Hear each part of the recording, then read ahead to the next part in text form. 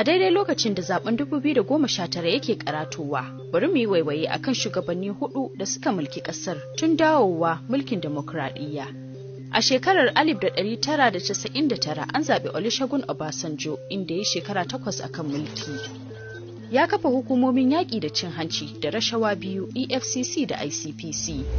A lokacin mulkinsa, Najeriya ta biya bashin dala biliyan 12 ga Paris Club bisa yarjejeniyar yafe mata sauran bashinta na dala biliyan 30. Shi ne musabbabin haɓakar wayoyin sadarwa a ƙasar, inda a lokacinsa ne aka samu kamfanoni da dama.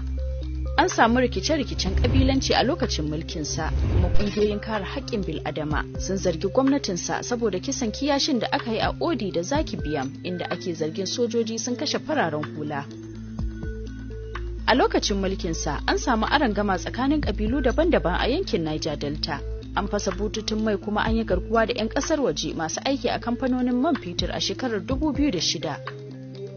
An samu tsaiko a fagen siyasa, inda aka yi shugabannin majalisar dattawa 5 a ƙasar.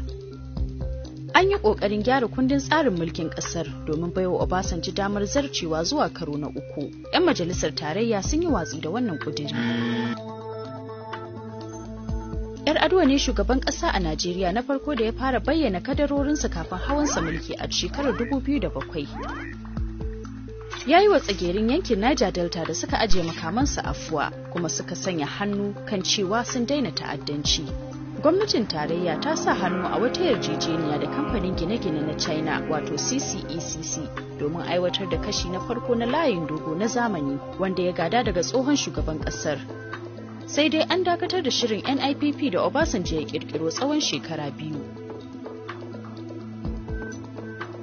Rikicin Boko Haram ya kankama a shekarar 2009. An soki gwamnatinsa kan yadda ta ɗauki lamarin, kuma an zarge ta da biris da gargaɗin da aka yi akan ayyukan ƙungiyar kafin su fara kai hare-hare.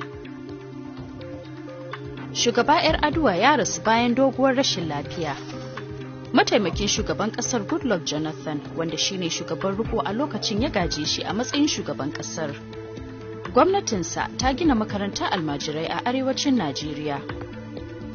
An gyara wasu matattun hanyoyin gwamnatin tarayya a lokacin mulkinsa. Ya ceto shirin NIPP a yunkurinsa na haɓaka samar da wutar lantarki a ƙasar.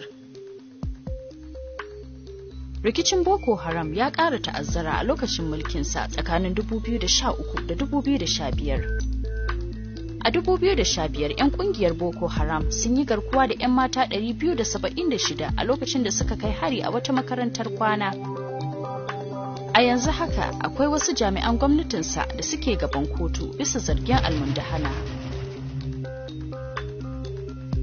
Gwamnatin Buhari ta yi ikirarin shawo kan matsalar rikicin Boko Haram, duk da cewa an ci gaba da kai hare-hare a barikin soji.